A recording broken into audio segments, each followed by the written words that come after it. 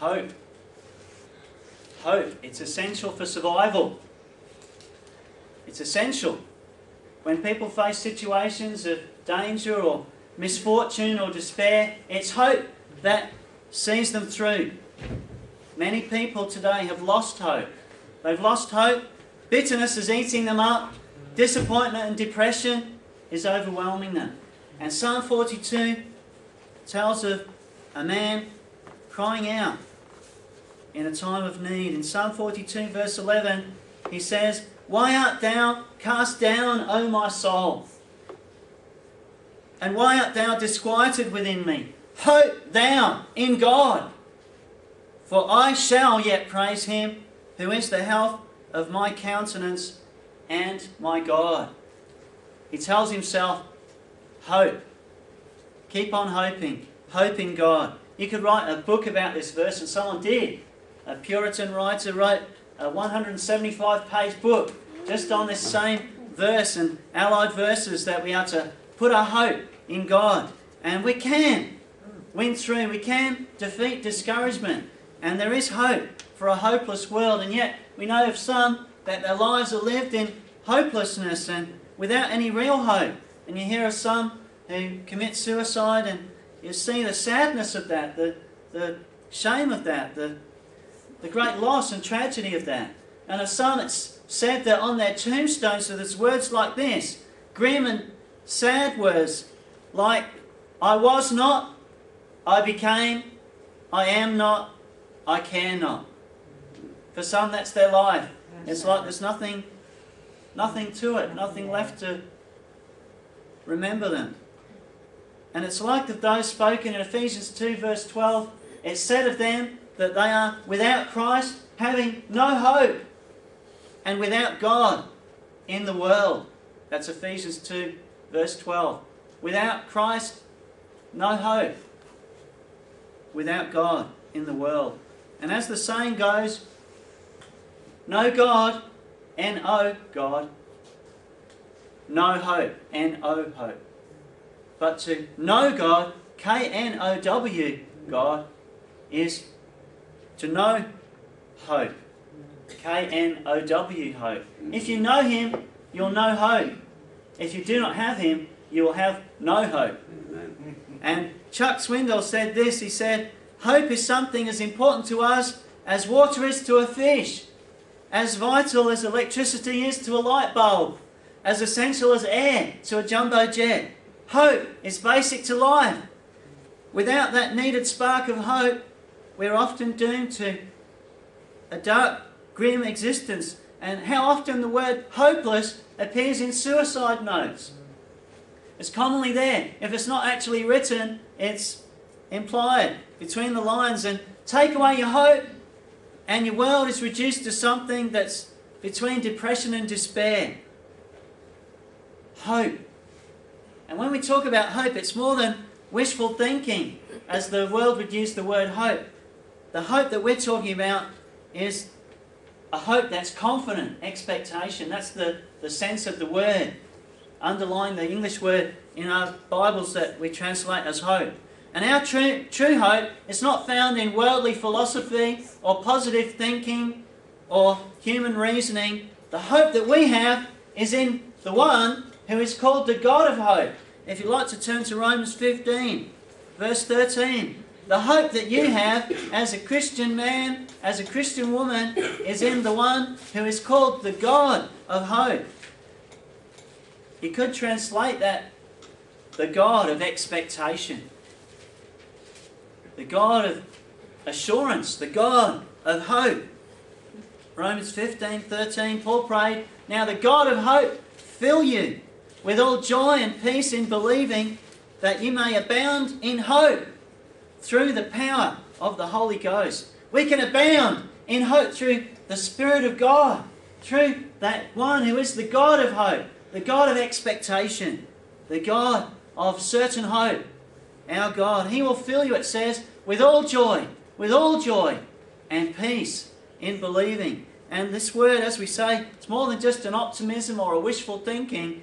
It's a confident, certain hope. Now, the world that we live in, there's a saying As I'm told, it's an old Roman saying that where there's life, there's hope. But our hope is much, much more than that. It's a hope that's a strong and confident expectation. It's to trust, it's to have assurance. It's like that song that we sing, blessed assurance. Assurance. It's a certain thing. It's a certain trust. It's a certain hope. It's biblical hope. It's hope that keeps us going day by day by day, day after day. A hope that is beyond the circumstances that we see. A hope that's founded in faith that exceeds all of our uncertainty and our worry about the future or the past. Our hope, our trust is certain, it's sure, it's founded in the Word. And as a Christian, we have a hope that's within us, as 1 Peter 3:15 says, but sanctify the Lord God in your hearts, and be ready always to give an answer to every man that asketh you a reason of the hope that is within you, with meekness and fear.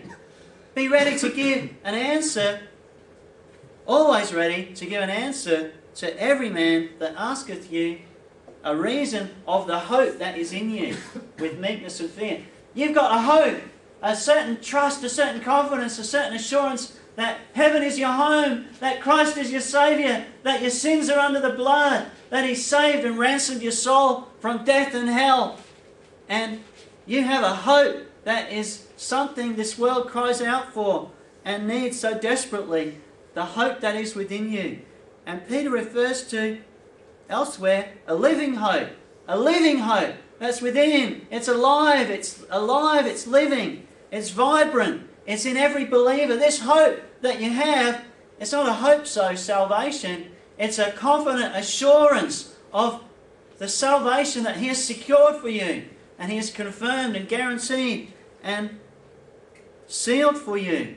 This assurance, this certain hope, that's through faith and trust in Him. And this hope, it brings life. It brings the very breath of God's life, God's Spirit. And isn't it wonderful to think that this hope that you have, this hope that others might ask you a reason of that hope, a reason why you've got hope that is within you, this hope, this ever-living hope, is a hope that you can be an agent of. You know, some they're agents of life insurance or agents of a shop or a store representing a trade or an occupation, a product. You are an agent of God's life. You are an agent of God's salvation. An agent to bring hope to people around you. A means of His communicating eternal life through. There's a story of a man one day was in the frozen wastelands of the Arctic region, and he was there one day, and it was desperate. They were caught in a snowstorm, and they were there in some deep snow, a couple of fellas, and this fella, he was nearly chilled to death. He was about to give up and struggling for life when he saw his friend there. He looked in a worse state than he was, getting blue and dangerously ill in the cold. His fellow traveller was moaning and groaning there in these snow drifts.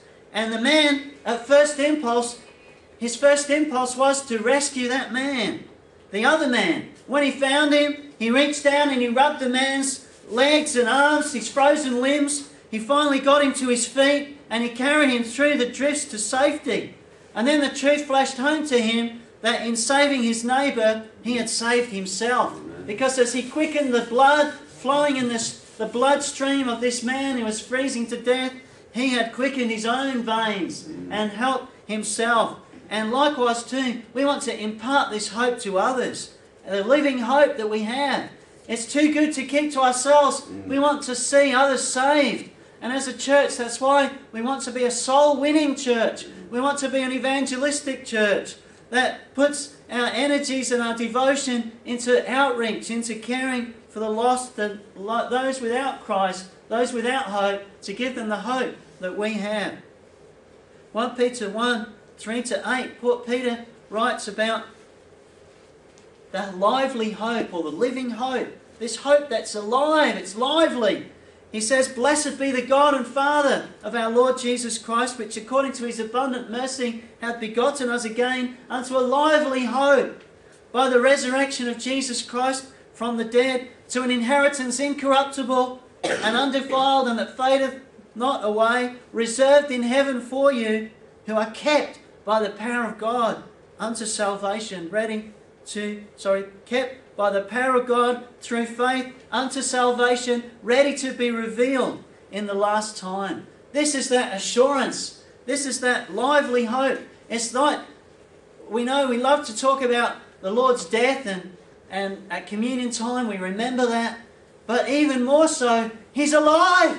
He's risen. He's not here. He is risen. And we have that living hope, that lively hope that our Saviour, He is alive. And He's ready, He's waiting, He's looking, He's longing for your faith and for that homecoming time when you will see Him. And it's God's true life. It's alive, it's living, it's lively. Living hope. We've got a hope that's beyond anything that any religious system or philosophy or belief of our world today, as much as there might be many wonderful philosophies of men that might have some element, some skerrick of truth to them. This is so much more exceeding, isn't it? God's grace, His salvation through faith, and His grace and mercy. This living hope that we have is a hope that the Christless ones know not. They have it not. And this life that we have, it drives us, it motivates us with that energizing force and power of faith, that strong confidence in God, in our Master, to affect our daily conduct. It's been said that right thinking comes from right doctrine. Right doctrine leads to right thinking, and then the right thinking works itself out into right conduct. And that's what this living hope does. It comes out of us from the inside out, from that faith, from that trust. It affects our thinking. It affects our philosophy. It affects our reasoning. It affects our decisions that we make. Our will. It affects our decisions. It affects our walk. It affects our daily conduct. And this living hope is something we want others to know too. And this hope that you have, if you're a believer, if you're a Christian, boy or girl, man or woman today, this hope that you have is a hope that comes from Christ Himself. As it says in 1 Timothy 1 verse 1, Paul writes, he says, "Paul, an apostle of Jesus Christ, by the commandment of God our Saviour, and the Lord Jesus Christ, which is our hope." Paul says, Jesus Christ is our hope. He is our hope. Our hope is a person, a personal relationship. And Titus 2, Paul writes to Titus in 2:13, looking for that blessed hope and the glorious appearing of the great God and our Saviour, Jesus Christ. He says this is a blessed hope. It's an assurance. It's a joyful hope. It's a happy hope. A blessed hope. This hope that we have, it's absolute. It's guaranteed without doubt. And as believers, we're guaranteed. It's guaranteed, Ralph, that He's going to be coming. And He's coming for you, for me, that believe either He's going to come with you if you head off before the event, or you're going to be taken up when He comes. And you're going to go for I was going to say self-propelled, but it'll be a spirit-propelled rocket ride, won't it? Hallelujah. Into glory. That will be in the twinkling of an eye. It will be caught up. You know, we won't need any mod cons or scientific inventions of men to put a rocket on our back to get up there. But it's just going to go whoosh at His voice. We're going to be taken. And it's a confident expectation that that day is coming. Yep. And it's closer today than it was yesterday. Oh, yeah. And amen, it could be closer than we even think that it could be. And it's going to be a joyful hope. It's a blessed hope, a blessed assurance.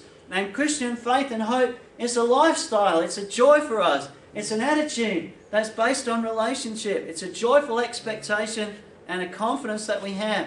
As the psalmist said in Psalm 146 from verse 5, "Happy is he that hath the God of Jacob for his help, whose hope is the Lord, his God." That's a joyful expectation, isn't it? That's a happy people whose God is the Lord, whose hope is in the Lord our God, which made heaven and earth, the sea, and all that is therein, which keepeth truth forever, which executeth judgment for the oppressed, which giveth food to the hungry. The Lord looseth the prisoners. The Lord openeth the eyes of the blind. The Lord raiseth them that are bowed down. The Lord loveth the righteous. The Lord preserveth the strangers. He relieveth the fatherless and widow. But the way of the wicked he turneth upside down. The Lord shall reign forever. Even thy God, O Zion, unto all generations. Praise ye the Lord. You know, the Psalms just jam-packed full of promises that you can put your trust and hope in. Psalm 146:5. Happy is he whose hath the God of Jacob for his help, whose hope is in the Lord his God. You should be happy today. Amen. You should be happy today because your God is the Lord. And your hope is God. It's not a happy that's a happening stance or a happenstance, a circumstance. Our happiness is a joy that Christ gives, that is beyond the circumstances of life. And there is one in whom we can place our full confidence. In 1 Thessalonians 1 verse 3, Paul writes, remembering without ceasing your work of faith and your labour of love and patience of hope in our Lord Jesus Christ in the sight of God and our Father. This is a hope that's got a patience, it's got a perseverance, it's got to get up and go and keep on going. And Matthew Henry said, the ground of our hope is Christ in the world, but the evidence of our hope is Christ in the heart.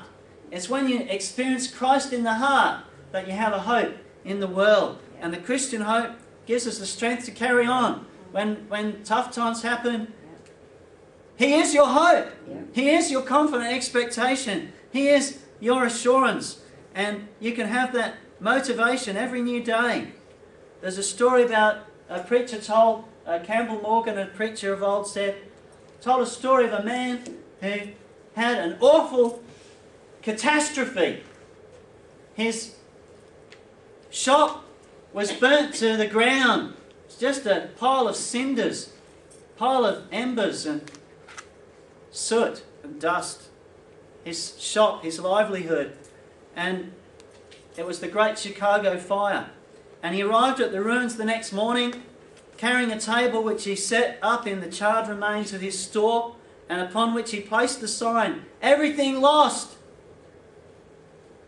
except wife, children, and hope. Business will be resumed as usual tomorrow morning. Hallelujah. You know, that's hope, isn't it? That's faith. And that's the kind of faith you can have, that maybe the circumstances of life may not always be as you would like them to be. And the past might have unpleasant memories, and the present might have many concerns, and there might be an uncertainty there. Yet there is that certain hope. There is that certain hope that Christ can give to you. And whatever else happens, He is with you. He is with you, no matter what. It's been said that most of the important things that have been done by anyone that have really counted are by those who've kept on trying when there seemed to be no hope at all. And we hear that in the secular side of life too. That it's the people who just press through, as you could say, you know, positive thinking and all that. There's a sense where it's pressing through, but we don't have just a philosophy to hang on to. We've got a Saviour to hang on to hold us, and to hold us fast, and to help us through whatever life throws at us. That He is your hope. He is your hope. You've got something much more than the most motivated lost person could ever have. The hope that you have is a blessed hope. It's a hope that's an eternal hope. It's a heavenly hope, and it's guaranteed by the one, the maker of heaven and earth. He's guaranteed it in writing for you by the Word of God. And Paul talks about our hope of eternal life. It says, Titus 1 verses 2 onwards, in hope of eternal life, which God that cannot lie promised before the world began, but hath in due times manifested His word through preaching, which is committed unto me according to the commandment of God our Saviour. I'd like to impart hope to you today through the preaching of God's word. Impart hope because this word guarantees it. And guess what? Our God cannot lie. So Wow, that's good, isn't it? You know, you can read the newspapers and whatever source of media that you might listen to or watch or hear, and you always got a question, was that true? You know, when the story came out about Michael Jackson, they said there's reports. And when I first saw that, because it was from a gossip magazine or, you know, one of these tabloid press newspapers, and you got to think, probably a rumour that's false and, you know, he's not really dead. But the good news that you hold in your hands is written by an author who cannot lie. Isn't that good news? This is absolute guaranteed truth. And there's no question to it. It's absolute guaranteed. And you can have a hope in it that's assured and confident. And John MacArthur said of hope, the hope of eternal life is the believer's deepest longing for that which is affirmed and unalterably guaranteed by God's own word. It's hope of eternal life that should impact on our day by day in the here and now. Does it? Does that hope that you have, does it show through? Does it last the distance when we face the tests that come our way? It should show through, shouldn't it? A little poem says this: tell me what you are. Don't tell me what you will do when you have time to spare. Tell me what you did today to ease a load of care. Don't tell me what you will give when your ship comes in from sea. Tell me what you gave today, a fettered soul to free. Don't tell me the dream you have of conquest still afar. Don't say what you hope to be, but tell me what you are. It's in the now. That hope is now. Christ in you, the hope of glory. He is with you. He wants to use you. The only time you have is the now. Let the now be used for His glory. Don't have the thinking that later on I'll do this or that. You may not see the later on. Use the now. Use the present. Use the day you have. And it's a command that we should trust in. In Psalm 31:24, there's a command here. It's not optional. It's not something we can put off or excuse ourselves not doing. There's a command and a promise in this verse from the one who cannot lie to you. Psalm 31:24, be, that's present tense, be of good courage, and He shall strengthen your heart, all ye that hope in the Lord. That's a good verse to memorize, isn't it? Psalm 31:24, be of good courage, and He shall strengthen your heart, all ye that hope in the Lord. It's guaranteed. It's in writing. It's in black and white in the book. And there is hope for you no matter what. Be. Present tense of good courage. You know, often I get people contact me and they're in despair for whatever reason it may be. And there's been some very troubled souls contact me. If only they would take this verse and let it be theirs. Be of good courage, and He shall strengthen your heart, all ye that hope in the Lord. If only they would take the word of God and let it be in them. There is hope for you no matter what your circumstance that confronts. There is hope in the Lord. There was a heart doctor, a cardiologist, who said in his autobiography, hope is the best medicine I use more than any other. Hope can cure nearly everything. It's true, isn't it?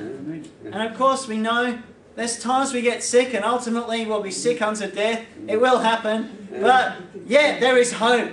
There is a hope that can help us to lift our spirit, to lift our heart. And whilst we might still have frailties and physical limitations, there is a hope that is within you. Hope that is Christ in you, the hope of glory. Another doctor said, if you lead a person to believe there's no hope, you drive another nail in his coffin. You know, if someone doesn't have hope, you drive another nail in his coffin. People today, you can have hope. Yes. You can have a hope that is an eternal hope, an ever-living hope, a living hope, a hope that is within you, an eternal hope. Don't give up hope. Keep on. And when it gets on top of you, you know, maybe you're feeling like, oh, there's this great big sack of all my worries and woes and troubles and you know, what's in your sack? You have to show you what's in mine. You know, all the heaviness, the weighed downness, that irksomeness of day-by-day tests and trials and worries for the future. It says, 1 Peter 5 verse 7, casting all your cares on him, for he careth for you. Casting all your cares upon him, for he careth for you. I saw someone who put it like this, just dump it on him.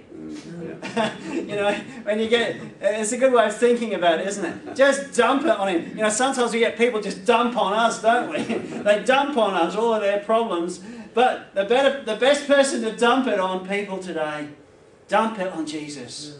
Dump every care, every little bit of it, all your cares upon him. Why? Because he cares for you. All your troubles, all your frustration, all your anxieties, he is faithful, he understands, and he is ready and able to help you. And when you say a situation or a person is hopeless, we say that sometimes, don't we? It's hopeless. When you say a situation or a person is hopeless, you're slamming the door in the face of God. That's a good way of thinking about it, isn't it? Yep. Nothing is hopeless. No. You have his hope. He is your hope. And Bunyan said, hope is never ill when faith is well. When your faith is strong, your hope will be strong. Yep. Just to close, a little thought. Think about it. The maker of heaven and earth. We're talking about him tonight. The creator. And what it means to be created. And why it should make a difference in how you live. But we'll save that for tonight. And talking about creation and the universe, the things that have been made, about the world and the planets. Someone said this, the stars and planets are round. They move in orbital circles and circuits, and life as a result moves in cycles. You think of the seasons of through years and days in life. And he goes on, every 100 years we have a new century. Every 365 days we have a new year. Every 24 hours we have a new day. Every 60 minutes we have a new hour. Every 60 seconds we have a new minute. And it's all in cycles, isn't it? It's all in circuits and seasons. And God has created the potential for new beginnings into the very design of the universe. New beginnings. And for good reason. He goes on, every hero of Scripture needed new beginnings. Adam and Eve after they ate the forbidden fruit. Moses after he killed the Egyptian. David after his adulterous relationship. Elijah after his emotional breakdown in the desert. The disciples after Good Friday. And maybe you. New beginnings. New beginnings. You know, I heard a song of late, and it was talking about born again. And when you think about that, just that very phrase of born again, it's a new beginning, isn't it? And, you know, Julie and I were blessed this week with a new grandchild, a new daughter, Olivia, and thought that beautiful little baby coming out of the mother's womb, and the beautiful new life that has just been birthed into this world. A new life, a new human being, a new human soul, a new ever-living, immortal soul has been made flesh and has come out to breathe, to cry, to shout, to smell, to hear, to see for the first time. New beginnings. And that's, our God is the God of new beginnings. maybe for you, if you're not a Christian, be born again. Oh, just come out again. Have a fresh start. A fresh new life. Alive again. It's a living hope. It's a new life. It's life in Christ. It's Christ in you, the hope of glory. It's that living hope. It's that eternal hope. It's that eternal life. It's born again. You can be born again if you haven't already and find that endless hope. It's been said, life without Christ is a hopeless end, but life in Christ is an endless hope. It's wonderful, isn't it? That new beginning, that new life, that hope that is beyond the happenings. It is a hope that is founded in the word of one who cannot lie. He cannot. Every word is true. Let us pray. Heavenly Father, we praise you, we love you, we praise you. Lord Jesus Christ, you are our hope, the hope of glory, the hope of eternal hopes. Lord, that hope that is ever living and is assured by your very word, that confidence we can have as believers to know it. We thank you for it. Lord, for any who know it not yet, they might know what it is to be born again. Oh, to have that new life, that ever-living life, that wonderful hope, that assurance we know we have through that faith, that grace that you give to us. We praise you, Lord, for it. Help us, Lord, to walk in that life, to give that hope to others that know it not, that we can be agents of it, that we can share it to those who are not yet saved in this hopeless world. Yet, Lord, there is hope, and we can hang on to that. We thank you for that promise. We praise you, Lord. We thank you in Jesus' name.